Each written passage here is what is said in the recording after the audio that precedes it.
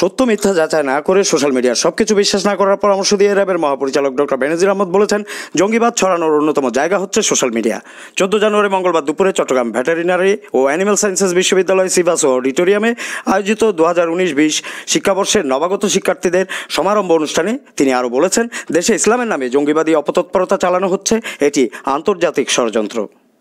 Doctor বেনজির আরও বলেন, জঙ্গিবাদ প্রতিরোধে ইসলামী চিন্তাবিদদের কথা বলতে হবে, কারণ জঙ্গিবাদকে ইসলাম কোনোভাবেই সমর্থন করে না।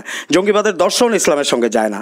তিনি নবীন শিক্ষার্থীদের বাংলাদেশের ঐতিহ্যের ধারক ও বাহক উল্লেখ করে তাদের মাদক থেকে দূরে থাকার আহ্বান জানিয়ে র্যাবের মহাপরিচালক বলেন, তোমাদের হাতেই আগামীর বাংলাদেশ, তোমাদের রয়েছে অমিত সম্ভাবনা, তোমাদের লক্ষ্য হতে হবে গ্লোবাল সিটিজেন হওয়া। অনুষ্ঠানে সিভাসু উপাচার্য প্রফেসর ডক্টর গৌতম বুদ্ধ দাসের সভাপতিত্বে বিশেষ অতিথির বক্তব্য রাখেন পুলিশের চট্টগ্রাম রেঞ্জের ডিআইজি খন্দকার গোলাম ফারুক ও Chittagong metropolitan police commissioner Mohammad Mahbubur Rahman BPM.